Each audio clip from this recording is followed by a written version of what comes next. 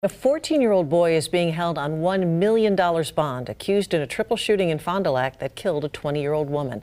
Fond du Lac police say Paris Larry Jr. turned himself in around 2:30 this morning.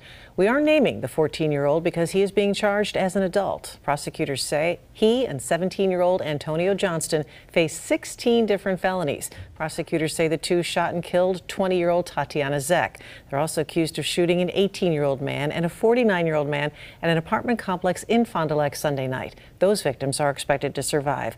Police are still looking for Johnston, with officials issuing what's called a nationwide arrest warrant. Both he and the 14-year-old have been charged with first-degree intentional homicide and attempted first-degree homicide.